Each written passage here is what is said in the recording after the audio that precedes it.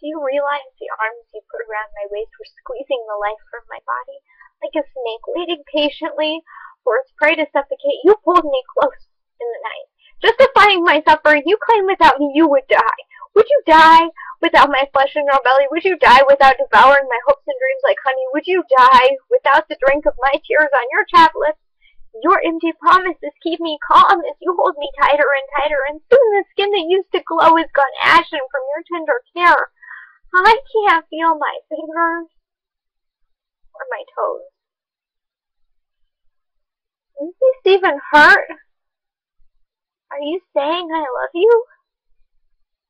By the time I've forgotten how the whisperer of true love sounds, you've grown fond of this position. Your arms coil around me and you start your twisted game. Your breath so near to mine, there isn't enough oxygen here. Lips dance across my ear, feeding me lines that my mother warned me about. Too blind to see the reality, I happily marinate in my new habitat. It's warm here. It's cozy like a nest. You won't hurt me, isn't it true? You protect me, you feed me, you water me. When your lip curls and you spew poison, it begins to look like I love you. Maybe I'm wrong about I love you. Maybe they are supposed to burn and bruise. The marks remind me of your love when you sleep. I can't breathe. This hurts. I want you to let go now, please. Please. Surely it was the hand of God that broke my spell.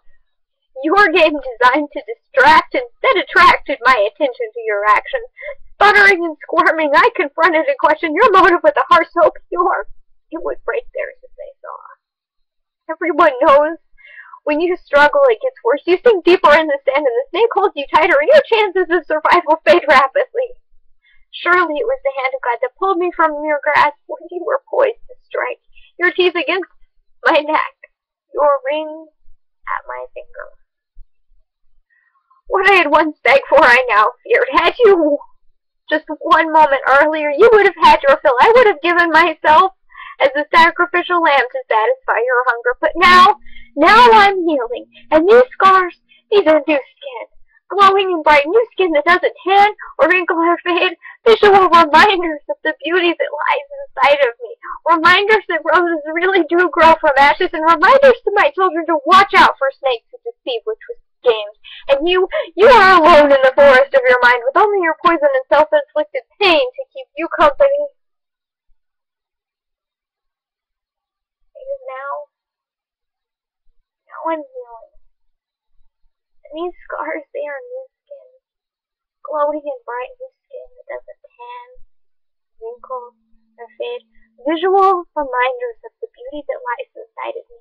Visual reminders that roses really do grow from ashes, and reminders to my children to watch out for snakes